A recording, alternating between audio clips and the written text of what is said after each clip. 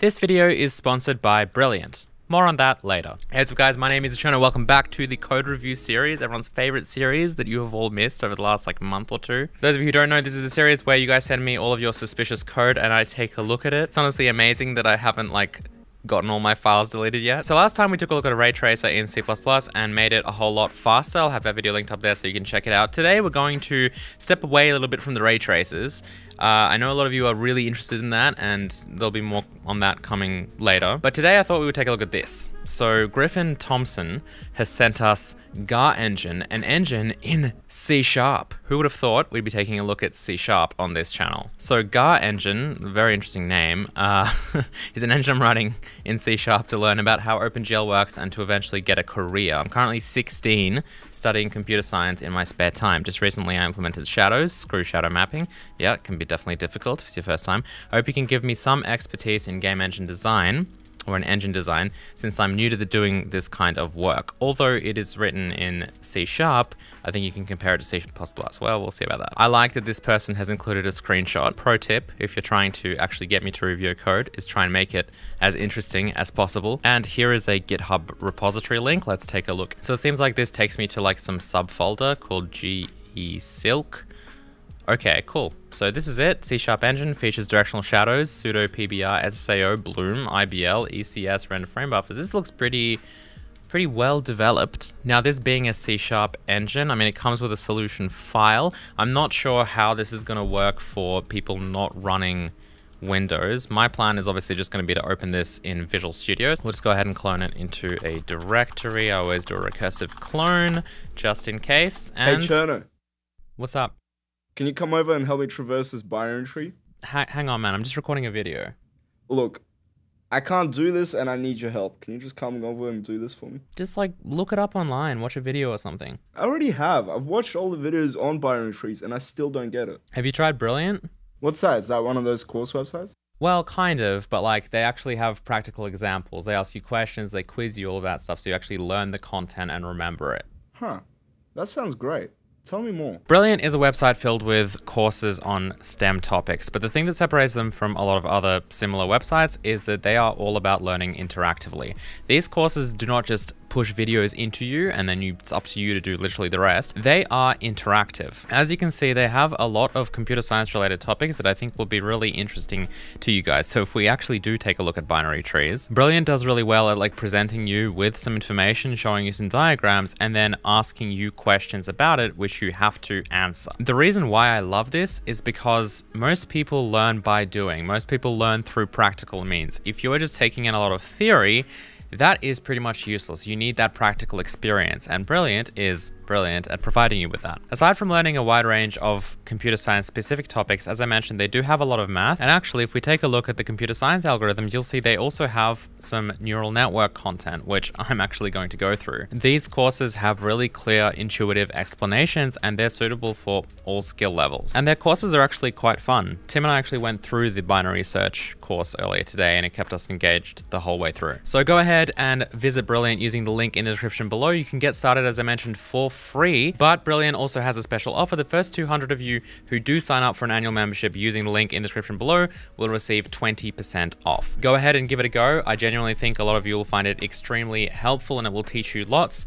Huge thank you to Brilliant for sponsoring this video. All right, so once that has all completed, Gar Engine public, let's go ahead and just open that directory and we'll see what we've got. Solution, let's open that. Yeah, I'm kind of excited to take a look at this. Looks nicely organized here. Program.cs, I assume, is the entry point. Static void main, nice and clean. That's what I like to see. So it looks like there's two projects here, GESilk,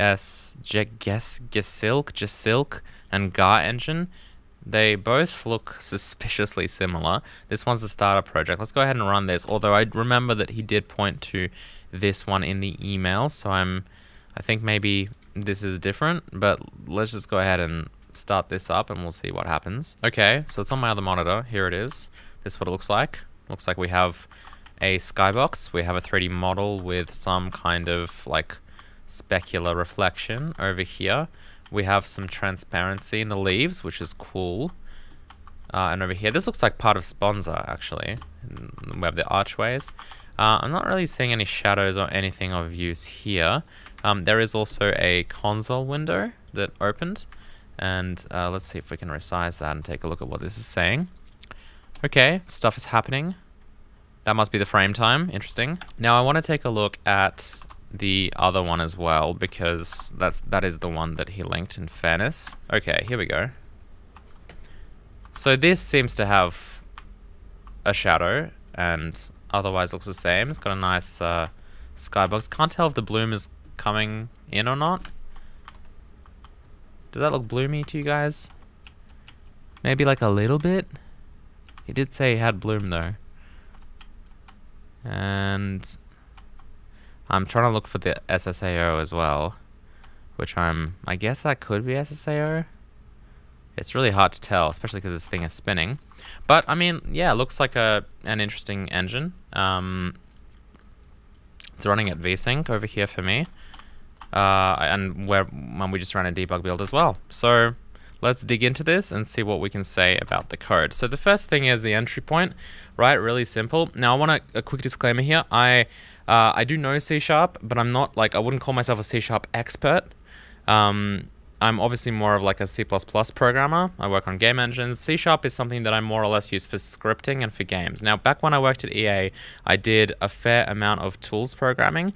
So basically worked on the editor as well. And a lot of EA's tools, not just like the Frostbite ecosystem, but also other tools are written in C#, and I did kind of write a bunch of them as well. So I have quite a lot of C# experience, but definitely not as much as C++. And as I mentioned, most of it these days, since I left EA, has been writing games in Hazel, because Hazel uses C# for scripting as well. So it's going to be interesting to me to take a look at this and see what I can say. And in general, do you guys want to see more C#?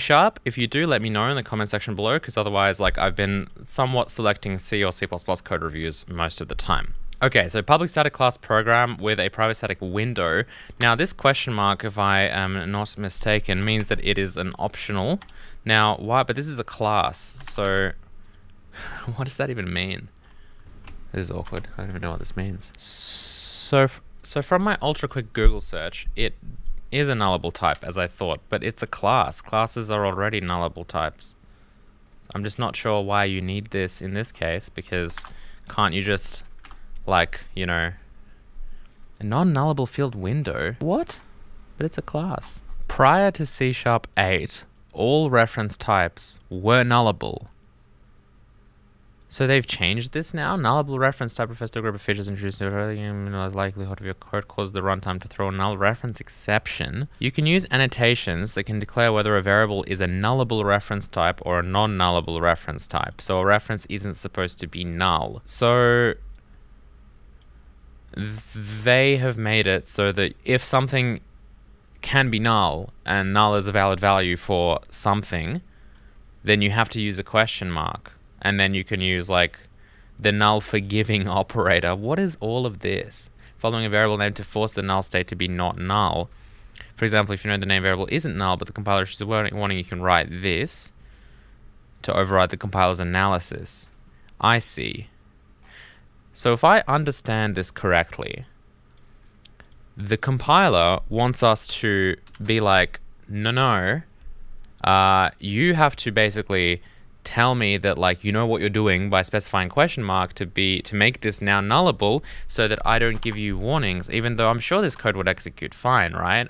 It's just the danger of this code, and it keeps popping up on my other monitor because this isn't my main display, but because I guess the problem is that it sees this as a potential pitfall, right? Because if you were to execute this code, then of course it would crash because window is null, and you're trying to dereference a null pointer here to call the run function on it, right? And it would be obviously upset at this. There's your null reference exception in a very blurry fashion. However, if you do this, then, well, again, that doesn't really change the behavior, does it?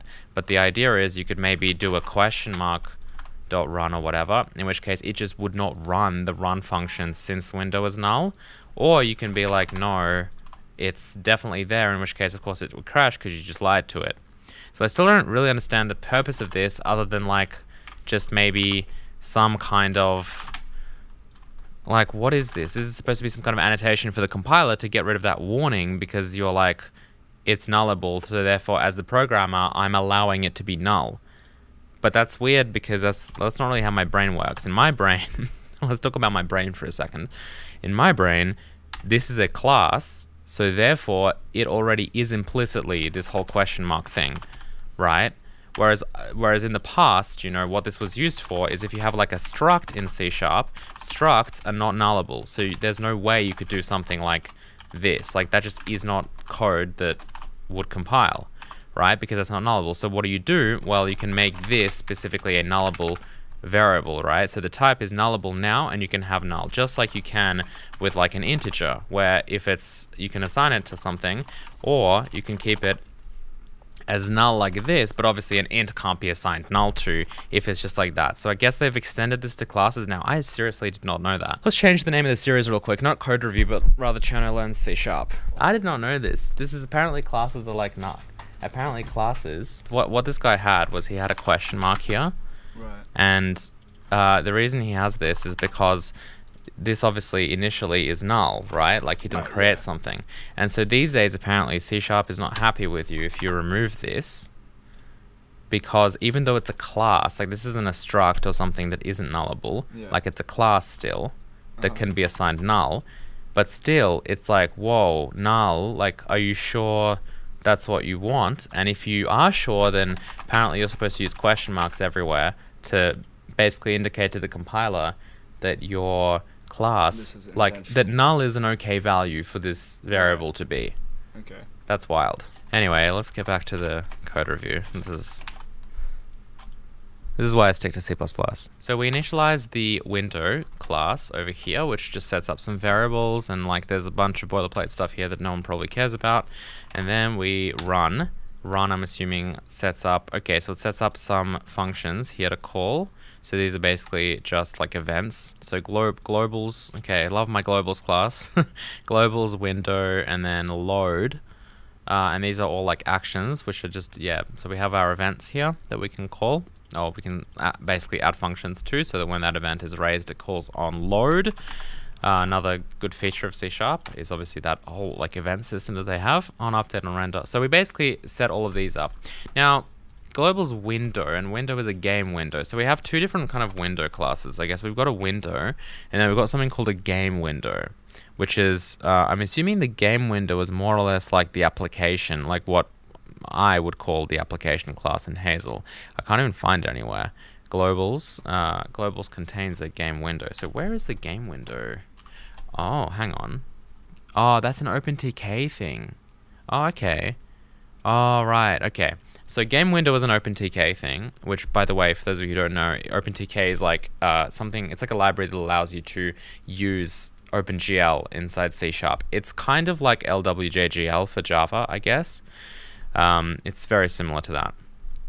And I'm not sure if it includes, yeah, so it includes a mathematics library as well, which is quite useful. So if you want to use like OpenGL in C# for some reason, then you can do so using OpenTK. All right, globals window run. So that just calls that function, and I guess this is probably something that like is inside OpenTK, and that, yeah, initializes the update thread, and that's like kind of the game loop.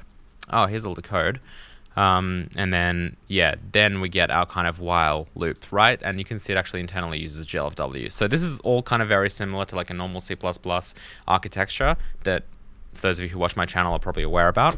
But this is all happening kind of in C#, and it's basically using those libraries, and it's got those bindings so it can call back into the C++ code of like GLFW and whatever OpenGL like wrapper it's using to actually execute that code. Okay, so the rest of all of this. Now, this person, I think in their email, wanted some feedback on like the engine design, right? And they are 16. Like 16 is definitely very young. I started programming when I was 16. Like 16 was like when I wrote my first line of code. So we'll try our best here to kind of give some insight into what's going on. But basically, like, okay, so when I'm looking at stuff, I like to collapse everything. Control ML is what I use there to just, it's like a little chord. So Control M, and then you keep holding Control, and then you press L. And then you get into like this view where it just collapses absolutely everything. From here, I like to, and this is like the kind of probably the best raw Visual Studio way of doing this, I think, and it's also very fast, as you can see. If you've got Visual Assist, you can just press Alt-M and it will show you like all of the functions, but this I find gives you a really nice overview of the class. So you can see like immediately what we've got here, and when I'm looking through code, especially architecturally, I like to kind of collapse everything so that I can get like an overview of the code. Now, if you're really fancy, I don't know why I thought of this, but Visual Studio actually has some tools, especially if you're using C#, something that's like a managed language, and Visual Studio supports a lot of really kind of deep stuff with C# that it just doesn't with C++, because C++ is very complicated, it's compiled and all of that, whereas C# is like a managed language, and like there's just a lot more kind of introspection and like reflection and a lot of stuff that it can do with the language a lot easier than with C++. So basically they have better tools is what I'm trying to say for it. That's why they have like this one reference and stuff, and you can see where it's called from like immediately, like just the way that the compiler integrates with all of this kind of intelligent stuff is way better than C++.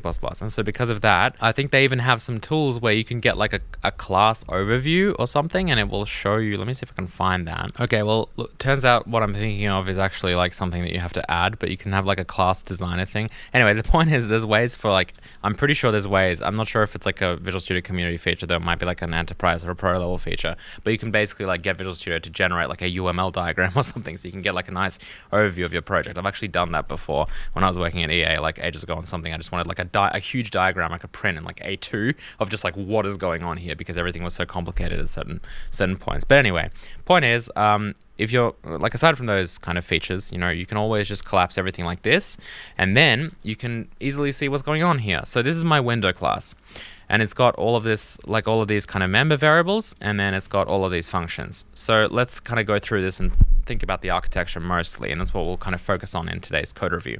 So first of all, you know, we have these underscores. Now, this is basically the equivalent of, I don't know what I did there, basically the equivalent of like M underscore, you know, that kind of stuff in C++. Now, the reason why it's actually kind of written like this here, and this is a very common pattern for C# programmers as well, is because you can start your variable names with underscores, which is not something you can do in C++. So in C++, because that's not allowed, in C#, a lot of people tend to just do this. Now, I still, in my C# code, like to do M underscore. The reason why is it not only points to the fact that it's a private member variable, like you would expect, but if something is static or constant, right? So if I had like a const, or if I had a static, right, then I can differentiate that by using S and C if I really wanted to. I don't really use C very often, but S is something I like to have, right? So because of that, I still like to use that, but just if you notice a lot of that in C# code, it's because like that's kind of a common convention that I've seen a lot of as well. So the window class, to me, obviously is supposed to be something that represents more or less like your game window, right? So I would use like the window class in Hazel. Actually, it might be nice to compare this to like some of Hazel's code. So if we take a look at like Windows window, which is like the window, obviously this is C++, but if we take a look at this class inside Hazel, and I'll actually have to bring up the header file, you can see what kind of stuff it contains, right? It basically contains like a GLFW window, and it contains everything around that, right? So in it, we'll probably like, you know, create a window, set the details, you know, initialize error callbacks and all of that stuff, create like a graphics context and a swap chain and everything so that we can actually render stuff, and then set up like all of the events. So my point is that window classes typically obviously contain only stuff crucial to like the actual window so that you can get that set up and running. This class contains you know, stuff as kind of far down as Bloom settings. So to me, that's a little bit too much. Now, the thing is, I know that you're using OpenTK, and OpenTK, like, you know, it obviously has like its own wrapper for basically all of this. Like the whole game loop is in OpenTK, right? There's no loop here even. I mean, there's no loop in my window class as well in Hazel, because that's inside application. Application is something that kind of, you know, application owns a window, and then that's kind of the main window. You can have sub windows, but that's like the main window. That's inside the application class, and the application class contains that main loop and all of that, and it handles like everything it needs to. Like everything stems from that class basically. Now, this, like, that's why this almost looks to me like an application class that just happens to contain like a window. Although I know that, like, technically speaking, like when you call run, you know, your windows contain inside globals. So I don't really like this architecture because, again, you're just making everything static. Now, I know that you're 16, and I know that when I was 16, this is what I did as well, right? So this is fine, you know. You probably won't write code like this forever. My solution to everything back then was to just make stuff static. Why? Because like I was using Java back then, so it's kind of similar to C#, I guess. But I didn't quite understand like object-oriented programming and how like objects relate to each other, like what instances are, like all of that stuff. Like that didn't really click with me until probably a few months, like, or even a year after I started programming. So in the beginning, like in the first few months, I was just like, I have a variable. I want that to be accessible in another place in my code. How do I achieve that? What's like the most kind of the path of least resistance? And usually it was just make the variable static, right? Because if you make the variable static, then of course you can access it everywhere in your code base. Now, obviously that's not always correct. Not to say that it's wrong. Like, you know, certain things can be static, obviously, but architecturally speaking, it's not always like a good thing to do, which is why, like, I mean, I wouldn't set up anything like this as well. Load, update frame, render frame, and mouse move are all things that can just be owned within this window class. Like, I'm not really sure why this has to be in a globals thing. I don't see like this window, you know, which is the OpenTK window. I feel like that should just reside within this window itself, or inside this class, but you could call the class application and everything could stem from there. And then if you wanted to access it, instead of making like a static class like globals, you could obviously, like, because you only expect to have one application, you could actually make this like a singleton. So you could have something like public application, you know, get or whatever, or get app, and then that could just basically return your kind of S instance, which would be your, like, you know, private static application S instance that you would kind of initialize when you first like make your application. So that's actually kind of similar to how Hazel does it. For reference, if we look at Hazel's application header file over here, then you can see that we have this static application S instance, and then we have a function called get here, which just basically just dereferences the pointer and returns a reference to this kind of given application class. Why? Because that's something that, like, obviously, you know, you only have one instance of the application. That's kind of your core. So it's fine to have this. And this is where, like, people who start talking about singletons and like how bad they are, like, they have their place, and you know, there are obviously like stuff, or maybe you just call this, I don't even know what you would call this in C#, because you don't really need getters. You can just use properties. You don't need getter like functions. But anyway, the point is, it's fine. You know, you need stuff like this sometimes, because how else are you going to do it? You're not going to design some convoluted weird thing that has to like stem down from like one point in your code base. You want this to be global and accessible everywhere, because that's totally okay. Anyway, getting on with this. So yeah, so we run this, and then so we were looking at this class. Let's kind of get back to that. So we have on mouse move, which is like, so again, these are just like events, right? And you can see it goes right into the camera system. So again, what I would do is, you have a lot of stuff here already. Like, why is the camera system not here? I feel like the camera system isn't here because the camera system, like, which is a an internal class inside camera. So actually, hang on. So, and then this is a static function update mouse.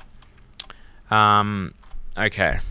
Just wondering how deep to get into this, because it's like, it's almost difficult to give good suggestions without rewriting like a lot of this and kind of walking through why, you know, how I would kind of organize this architecture, but I'll try my best. So camera system has just one function in it, called, and it's, okay, so you have a base system base class, because that's something, has a template argument or a generic argument of t, where t has to be a component. So base system is something that is a system that contains a list of components of a particular type.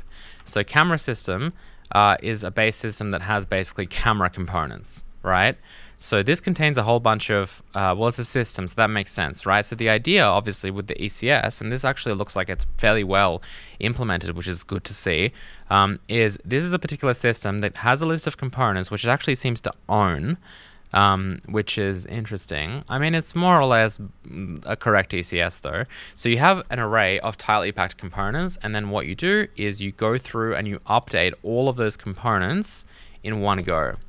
Right? Now, there are specific things here that apply to certain components. For example, you're going to go through all of your components and update them with whether or not they're in shadow, which is a bit, you know, presumptuous of why components would care about that. But basically, camera system is just a system which will go through every single camera in the scene and do all of this stuff to it, which I guess kind of makes sense because update camera is going to be called from within window when you basically move the mouse. Well, it's actually called update mouse. Wait, that's in base system. Hold your horses. So camera system update mouse. Right, okay. So camera system update mouse will actually call this call this base method, which will do component update mouse. Okay, never mind, because I thought update camera. Well, it's the same thing. It's just I messed up my functions. So update mouse will call the update mouse function inside the camera class. So the camera class will have an update mouse function. Here it is. And that, but the thing is, because it's wrapped inside a system, this will happen for every camera in the scene. Right, so it's kind of a clever way to obviously structure everything, and it's good because you're kind of thinking in that kind of ECS way, the ECS mentality, where instead of having like, you know, entities packed together in an array, and then for each entity, you go through every entity one by one, and you like check to see if it has a camera, and if so, update the camera. You kind of do all the cameras in one go. You kind of batch together everything that's related. So all of each component kind of gets processed in one go. And that's really good. That's basically, that's a really big step for optimization, because what you're trying to do is you're trying to work on memory that's kind of related and tightly packed, all in one go before moving on to a different block of memory rather than being all scattered. And we can talk a lot more about that and like the importance of the CPU cache and all of that in the future. But that's kind of good to see. Okay, good. So that's kind of that function. Let's go back to the window class. Okay, and then we just have random stuff like lerp in here. So, you know, put this in like a math file, because this is obviously like a mathematical function. So there's no need for it to kind of be in here. And then we have onload, which is, so where does that onload, is that something that we patch in here? So when the window decides to load, so that's why we have all of these events, because these are all like, this is a game window inside OpenTK, and it needs to basically call back into client code. So it sets up events that you can hook into so that it, for example, inside its own while loop, its own kind of game loop, it will actually call into your code. So dispatch update frame, for example, will probably actually call, you know, on update frame, which will probably call this update frame invoke with the arguments, and update frame is that action that we patched into. So we'll call our on update function. So architecturally, that's kind of how it all patches together. And again, that will update the camera system and then go into globals. If you press the escape key, it will close. Okay, cool. So we basically have like an idea of all of this. Now, one thing I'm noticing here as well, so when you do the onload, most of the stuff that you're setting up here is obviously to do with the renderer. So you're creating textures, you're creating render buffers, you're doing all of this stuff, which render buffers are, okay, that's your own class, we'll get into that in a minute. But basically, this is all stuff that obviously I would expect to find inside a renderer. So it's really important because, again, this is an engine, right? This isn't just like a graphics thing. It's really important to separate graphics and rendering a little bit from your core kind of engine and the rest of the engine systems. So the main window class that handles like what looks like the main game loop and all of that shouldn't be directly tied to like rendering anything really. I would expect this to be in a class called renderer and for it to be completely separate, because aside from just crowding this class and making it like a little bit hard to read and just a bit messy, it also kind of means that you're more or less limiting yourself to having just one of these. And, you know, oh, why would I want to have more than one renderer? Well, you might want to have more than one viewport as an example, or maybe you want to, maybe there's a need to set up a renderer that renders like something else. So as an example, like in Hazel, we can have a game view and we can have a scene view. Those kind of are, and we can have multiple viewports as well. But my point is, when we set up like the scene that is being played versus the scene that is just being edited, because they are physically different scenes, when we hit play, we make a copy of the edited scene so that we can play and, you know, do whatever we want in there without actually affecting the original edited copy. We set up a whole new scene renderer for that, so that again, like, apart from being able to switch between the two with no problem, it can kind of exist in its own little sandbox. And that's like, I think that's a really important architecture to have. So I would definitely kind of bring this out. But otherwise, let's take a look at what you're doing here. So you're creating render buffers and render textures. So these are just OpenGL. So this is just an OpenGL texture. So you've written, this is your code, right? You've written a class here that is an OpenGL texture. It will create a texture of a given format. It registers it with the asset manager, which basically, I guess, just means that it adds it somewhere. What does register actually do? Components add assets. So asset is a component. Oh, list. So asset manager just has a list of assets, but you've called it components, because you've copied and pasted this from elsewhere. So call this like assets or something. But basically, yeah, you just have a list of assets. So it's not much of an asset manager, but it's a good start. Yeah, then we just this standard OpenGL boilerplate. Obviously, there are specific things here, like, such as like shadow. So it does this stuff specifically for shadows because we need specific like texture comparison modes and whatever. But other than that, it'll just allocate some memory on the GPU and store nothing in the texture, and we have a blank texture that we can use, bind to buffer and all of that stuff, and use will bind the image texture. I probably won't talk too much about render API architecture. I'm planning to actually make a video about that, where I'll talk about like how I like to write classes like this, because the way that I used to write them and the way that I write them now has changed like significantly. And we can also use kind of Hazel as a case study for that. So I won't talk too much about OpenGL and GPU kind of stuff at the moment, but this is fine. Like, there's nothing too wrong with this. And then render buffer obviously does the same thing basically, but we actually create frame buffers, and then we can have look like multiple render attachments here, so that we can basically draw to more than one buffer at once, which is good, nice and modern. And then yeah, we have specific stuff here like set shadow buffer, which obviously like you never really want to have stuff like that. You want it to be kind of like, if I had to mention something about this architecture, this is stuff that the renderer should do, not stuff that you should do inside like the render buffer class. So as an example, I wouldn't have this code here with a function called set shadow buffer. If you had a renderer class, you would have a shadow pass, and when you do a shadow pass and it's time to bind the specific shadow like render buffer, then you would bind it in like the specific way you want it. But again, that's inside the renderer. And that's really important, I think, because that means that the renderer kind of has the authority to like use the data as it wants, because it's the thing that is facilitating shadow passes and shadow rendering in the first place, not the render buffer class. Like, what does that know about anything, right? Render buffer is just supposed to be a container of data. It's supposed to be a buffer of data that we can either write to or read from, right? That's it. Whereas the renderer is the big boy actually using that for good. And so that's something that I would definitely like consider in terms of like an architecture point of view, is set up a render class and just do everything in the renderer. Like, all the actual rendering code should happen in the renderer.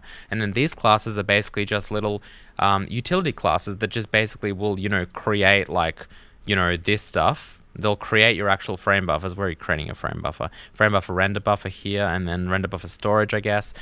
It'll allocate memory to create your frame buffers and all that stuff, and maybe keep track of metadata like width and height, and resize them and do whatever. So it's a utility class, but the actual like, I now want to actually render some graphics or use this practically, that part you would basically do inside your renderer class. So that's basically the biggest thing I'm noticing here. Other than that, so we go through, we load like shaders. I'm not going to look too much at this stuff.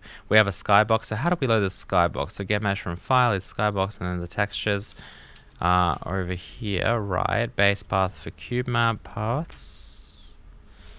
Oh, okay. So where is the resources? Resources, cube map. Oh, okay. That's interesting. Okay, so looks like we're loading our cube map faces separately. So there's a few things wrong with this.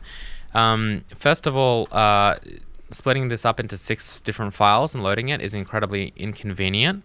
There's a readme here. Ah, okay. Hummus.name.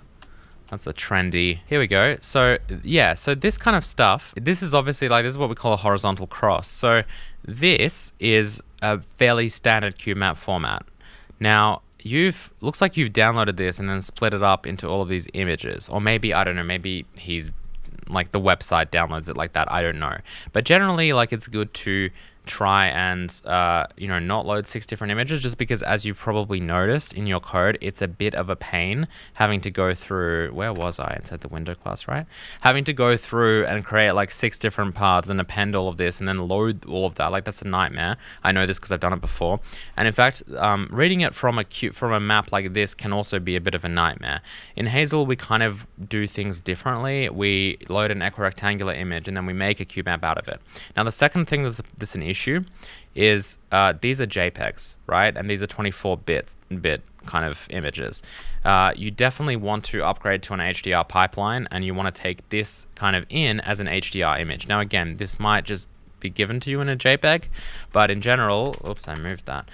In general, obviously, we want to kind of deal with like a 1632-bit per channel so that we can actually set the exposure from within our engine rather than having to kind of bake the exposure into one like level of exposure like this, which is more or less what happens when you just use JPEGs. So that would be my advice with that section. Definitely switch to using .hdrs, and then either in that horizontal cross format, so it's one file, it's easy to deal with, or you can, if you're feeling very adventurous, you can write something that converts an equirectangular image, which is more widely available in my experience, and then it converts it into a cube map internally and all that stuff, just using compute shaders. All right, so we do all the skybox stuff, and then we have, so the skybox will have something like a material component, which probably provides a way, like this material component probably provides a way for it to get rendered, right? So it kind of like sets a look for it so that we can set like certain uniforms. So materials are generally just like a shader and then its uniform data and like any textures and resources it might have. So that looks like basically what you've got here. You have some shader settings. Doesn't look like there are, and a shader obviously, doesn't look like there are any textures associated with this. Maybe that's just not something you have, although I did see a rendered texture. Okay, and then we have a model renderer component as well, which probably just renders something. The only thing that I don't like about this stuff is that obviously like setting up your renderer to be like inside an ECS, to me there's not enough context. Like model renderer, like, if that's a component, like why is that a component? Because like, yeah, well, I guess that's not the actual renderer. The system does nothing. Wait, model renderer. So model render is a component. My point is, when you do something like mesh render, which is, I assume we're eventually going to get to the code that actually does GL draw elements, which does the actual draw call, right? In this case, this is inside a vertex array. But the point is, what you end up with when you set up your kind of rendering code like this is everything is massively fragmented, right? I don't actually get to see how something gets rendered. I have to go through all these different classes, and not only that, but when you get into more advanced rendering, you'll quickly realize that, hang on a minute, I need more control over what is going on, because a lot of render passes are very different from each other, right? And so you basically wind up with this very bad architecture where you need to make a bunch of functions inside vertex array to draw all of your different things, or inside your model class, and it's just all weird. And so that's why, again, I say no to all of that. You just have a renderer class, and that just does all the rendering for you. Again, you want to do the GL draw elements, you do that inside the renderer class directly, right? Instead of having to set up this object-oriented thing where it just goes very deep. Now, I'm beginning to think it might be useful for me to make like just one 30 to 60 minute video that just shows this architecture in a very simple OpenGL kind of fashion. Let me know if you guys want to see that in the comments below, because that would explain all of this a lot more, rather than just me kind of talking and trying to do stuff with my hands as if that's helping. So yeah, I might do that. Anyway, let's kind of start wrapping this up by taking a look at the actual render passes. Now, you don't have much of an engine obviously here. It's mostly just a renderer, so there's not a lot of stuff I can look at. If I just quickly go through the files, I don't think there's much going on here.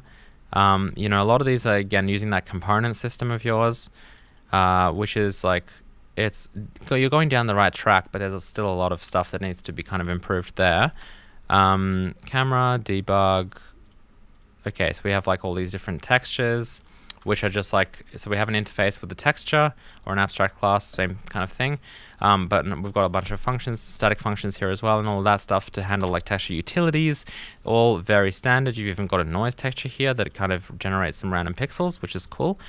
Bloom settings.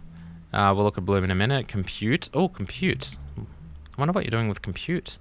Take a look in a minute. And then material system. And these are just settings like to set, I guess, for your material uniforms. Yeah, so this is just a renderer. So let's go and actually take a look at the render passes, and I think we'll probably be done with this. So window on render. So let's see what we do. So if time is greater than 12, time is 0. Okay. Sure. What do we even do with time? Does time get incremented by like delta time or something? Sure. So what, every 12 seconds we look... Okay. So we've got the rotation of some entity. See, this is what I'm talking about. Like, what on earth? So we have... And see, inside window, you've got your whole scene. So you also really desperately need like the concept of a scene, right? You need to be able to actually organize all of the data that actually exists within something in something. You also don't, because of that, like the biggest problem I'm noticing here is you don't exactly seem to have a container for entities. Now, when you create an entity and you add components to it, so this has a read-only list of components as well. An add component adds to there, but it also adds to itself. And then I guess the system will go through and actually render it or something. So whenever you're kind of lost with stuff like this, by the way, a good way to go is to just, we know that the draw call happens here for the vertex array, right? And so because it happens here, if we just put a breakpoint here and just hit F5, like we know that we're going to end up there. And then from here, we can obviously take a look at the call stack. So when you're reading code, that's a very helpful thing. So if we go over here, we know, so we have on render, which comes in from model renderer system, which happens on render. So there it is. So we have that model render system, as I was suspecting. That calls the base system, which goes through every single component with that kind of is shadow thing. And then update will basically call mesh render, which will call like mesh data, which is that vertex array render, and then that kind of gets us here, right? So that's kind of how we go through and render everything. And again, like to me, like model renderer or whatever, like, you know, you'd be submitting meshes or something, and then that would do all of the rendering within the renderer, rather than kind of going through the ECS so deeply and then winding up inside vertex array, and then that does the actual rendering, which is like, that's a very common way to set stuff up, but it's just very kind of far from what I would call ideal, and especially like it just does not scale well, that's for sure. Okay, anyway, so render buffer, render bind, update render, all of that stuff's fine. So okay, so I'm a little bit interested in how you do, so what does cube manager update need to do? It's so difficult to read any of this just because, so what is this? Cube map renderer, and then that has an update. So that just does mesh render material component. Okay, so that maybe that's what renders like the backdrop or something. And then we have render bloom. So we do program use, params, lot of mode, u texture, u bloom texture, dispatch, and then current MIP. Okay, so we go through all the MIPs and we dispatch a compute shader to. Okay, so you're using compute bloom. First upsample. Okay, this actually looks very similar to Hazel's bloom code. Let's take a look at the shader. So shader, bloom.shader. This is my code. This is like exactly the same as, this is actually, I wrote this code. Thanks, Sam, for the help with this method of bloom. Whoa, okay, let's back up a little bit. Let's just do a quick diff with Hazel's code. Okay, I'm serious, this is like exactly the same. Okay, so this is the bloom shader, and this is Hazel's bloom shader. Compare. Lol. What? Okay, so let's take a look at what's different here. So I'm using 32, they're using 16, that's the difference in that line. Push constants, because it's Vulkan. This is literally my code, but it's just been like slightly changed a little bit. This stuff, which like, again, I didn't invent like box downsampling 13 taps, but I did write this exact code. These are my comments, like all of this stuff and the way that I laid it out, that's all me. Obviously you can tell it's like identical. What else? This stuff, again, is only different because the names have been changed. Wow. Well, I'm sure glad you got Sam to help you out with this. Now I'm not 100% sure if Sam is the problem or if you're the problem and you're just covering and like, yeah, thanks Sam for this code. Or if Sam was like, yo, I wrote a bloom shader just for you because you're my best friend. Here you go. Ah, the shamelessness. You know, it would have been fine if Sam was like, you know, thanks Cherno for this code. Let's just quickly add a little pull request to just have this in here. Well, what can I say? Bloom, fairly well done. I think the bloom part is probably the strongest part of your engine. And I mean, even though I'm kind of saying that jokingly, I'm also not, because obviously like this is a good way to do bloom. Like it's going through compute shaders, it's doing quite a lot of passes and all of that stuff, as opposed to, you know, the rest of the code, which is just like, you know, all inside the window class and doing, you know, who knows what. Now, I will also, since we're looking at shaders, let's quickly take a look at some of the other stuff. I'm kind of interested in your main shader, which I guess is what, default shader? So this is kind of like the PBR shader, which, yeah, see, this looks quite different from my code, I think. So that's, that's a little bit better. Okay, so we're doing like PCF. Like the shadows did look pretty nice. It's hard to tell, obviously, but the shadows did look decent. Looks like you're using PCF filtering for that stuff. And so I assume that you have some kind of array with like PCF, like, you know, with the actual like noise values, or maybe that's what you were using the noise texture for, because obviously it has to be somewhat randomized in order to do that. But this is just fairly like basic, fairly like standard boilerplate kind of PBR code, with obviously like your Fresnel schlick and all that stuff here. So because this is like an actual reflection, I assume this is like some kind of specular term. So this is actually like basically simulating like a crude reflection. Whereas this code over here, which is taking the ambient term from like the normal, at LOD 10 specifically. So this is like the irradiance, I guess. So you probably don't have an irradiance map and you're just simulating irradiance by taking the 10th MIP from this. That's kind of your ambient term there. And then that's being eventually multiplied on. So that's our ambient light, that's our direct light, along with like that specular reflection. And yeah, that's pretty much it. And then we also output the normal over here, obviously, and then we have this LOC thing, which is the view frag position. So this is like the view space position, I guess, which looks like it pretty much, okay, it comes in from the vertex shader. Okay, cool. And this stuff is probably going to be used inside the SSAO shader. So we take in those three textures over here, screen texture plus screen texture normal, and well, no noise texture, but these two kind of give us our data that we need to actually, this basically just calculates like the level of occlusion based on how close we are to other geometry. And then that's what obviously gives us that kind of darkening that we see. And yeah, I mean, really, obviously really simple. SSAO itself, which this looks like pretty much the most primitive form of it, is a really simple algorithm and it works pretty well. It has a lot of problems and there's a lot of better solutions, but this is actually like for what you get, bang for buck, this is definitely a pretty good algorithm. Anyway, that's pretty much tying up, I think, this code review. Overall, well done. Bloom shader is sus as usual. Thank you guys for watching. Hope you enjoyed this code review. Let me know what you thought in the comment section below if you would do stuff differently. Let me know what you thought of the C# code review. Thought I'd try something new today. If you want me to take a look at your code next time, then send it in to codereview@gmail.com. That email address and some instructions will be in the description below. If you are interested in the technical side of things that you see in these code reviews and you want to get better at like algorithms and all of that stuff, then definitely check out Brilliant using my link in the description below. I will see you guys next time. Goodbye.